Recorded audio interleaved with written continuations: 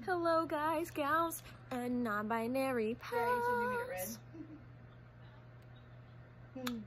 Welcome back to my channel.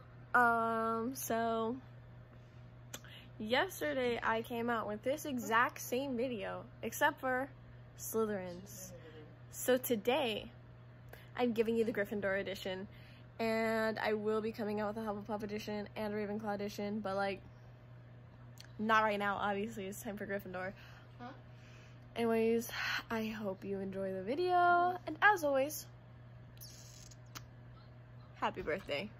I'm trying to say this in the nicest way, but he really looks like a pedophilic vampire. He really does. He really... But he does. But he does! So, I stole the boggart, and I thought we could all open it and take turns and have a story time. I thought it would be funny. It's funny. Guys, don't walk away. Alright, guys. Is that drugs? And you didn't share? You thought I'd get caught? I don't care about getting caught. Come on, bud. Honestly, I don't fear death because it's gonna happen to all of us. Yeah, even you, Potter. Even you. Dude, are you drunk?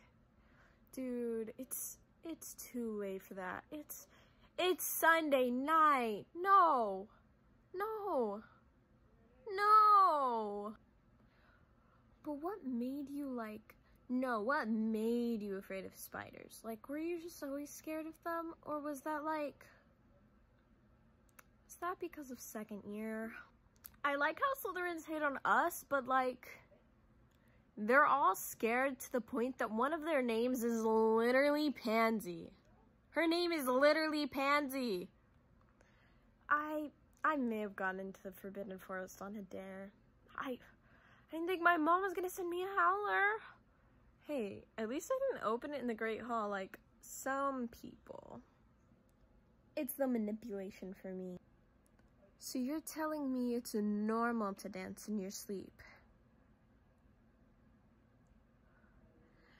Dude, I see why you got in Gryffindor. You're brave to say something that crazy. Is it just me, or are the Slytherins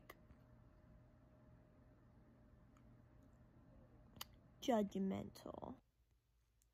Did they really sneak out again?